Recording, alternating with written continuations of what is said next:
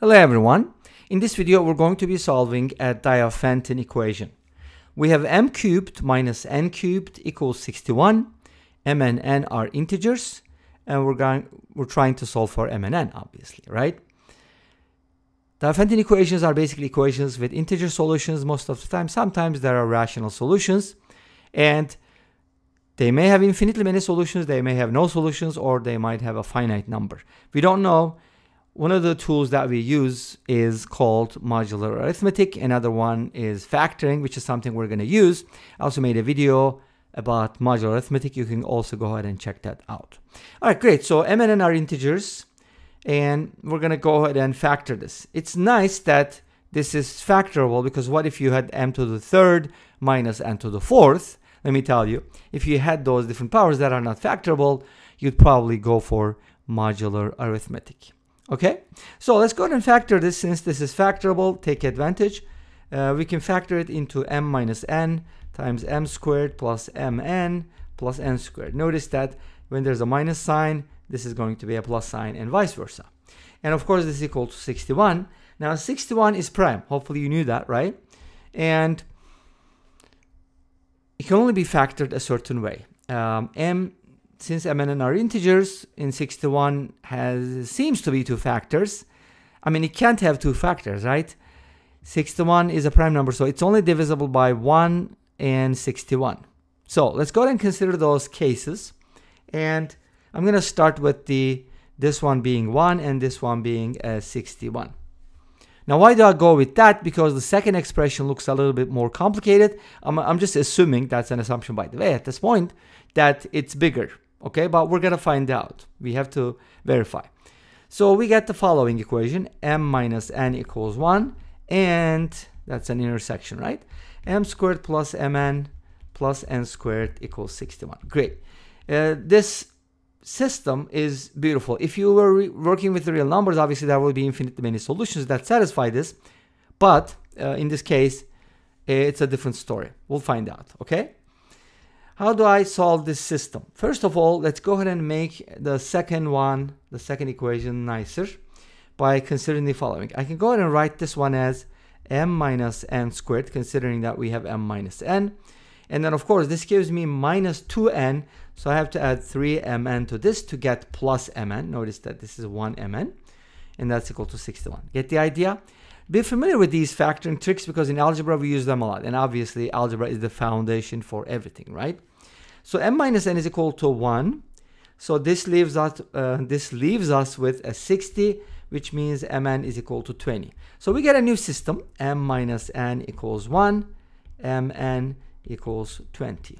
And I'm sure you can solve the system even mentally, right? Easy. Think about two numbers whose difference is 1, and you want their products to be 20. I mean, 20 can be factored as 1 times 20, 2 times 10, 3, 4, 5. I mean, 3 doesn't work, but 4, 5. Uh-oh, I got it.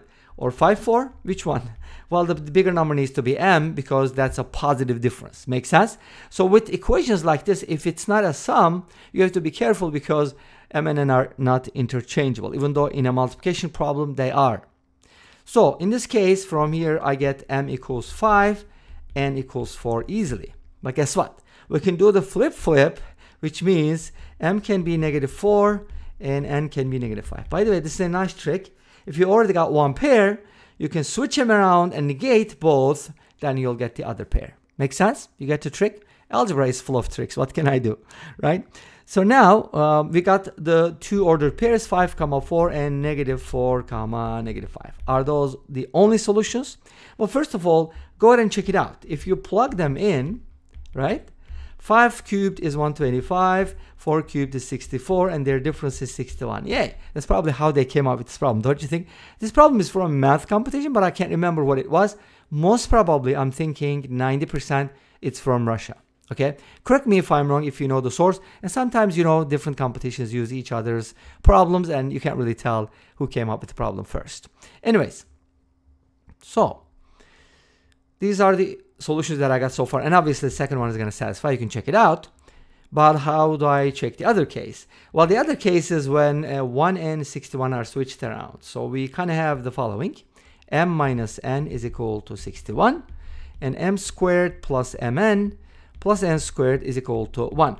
And here, by doing this, you're basically going to go through the same thing. Squared plus 3mn equals 1, and m minus n is equal to 61. Uh-oh, I got to square 61. What is 61 squared? I think it's 3,721. Did I guess that right? Of course, I knew that. Plus 3mn equals 1. From here, we get 3mn equals negative 30720. And if you divide by 3, mn would be negative 1,240. Easy, right? This is how I divide by 3 actually. When I get a number like this, 37 is not divisible, but 36 is. So I'm thinking about it as 36 and there's a 120. If you divide by 3, you get 12, and then this is a 40, 1240. You get the idea? Okay, let's kind of break it down.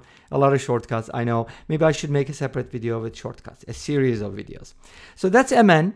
I also know that m minus n is equal to 61. And guess what happens if you try to solve this system? Do you want to know? Seriously? Let me just give you the m value. That should be good enough. 61 minus I times the square root of 1,239 all over 2. Solutions are complex. They're not even real numbers, right? So how can you, I mean, they're not integers, obviously. They're not even, what is it called? The Gaussian integers, right? They're not even Gaussian integers. Anyways, no integers, no reals. Too bad. And if you look at the graph of this scenario, the second one, you're going to realize something interesting. Uh-oh, they don't intersect, which means, of course, there are no real solutions for this type of system. Make sense? Okay, that's what it means. Great. So basically, the first method kind of gave us, not the first method. The first case gave us good solutions. The second case didn't. One thing that we didn't consider, though, we didn't look at the negatives, right? Do you think that they're going to work? Let's check it out. For example, m minus n can be negative 1, and m squared plus n squared plus mn, I don't know why I switched them around, can be negative 61. Is that possible? Let's check it out.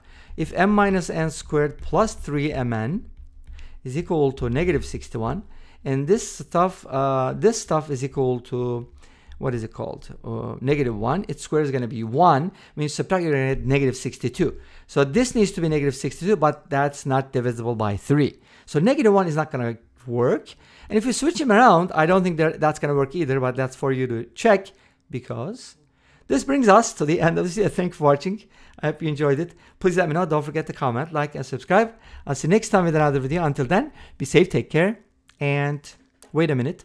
We forgot to do something.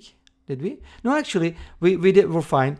But if you go ahead and check, let me tell you real quick that if you check the other case, you're going to realize that, let me just save you some time. You're going to realize that there are no solutions to this either. And this really brings us to the end of this video. Thank you for watching. I hope you enjoyed it. Please let me know. Don't forget to comment, like, and subscribe. I'll see you next time with another video. Until then, be safe, take care, and bye-bye.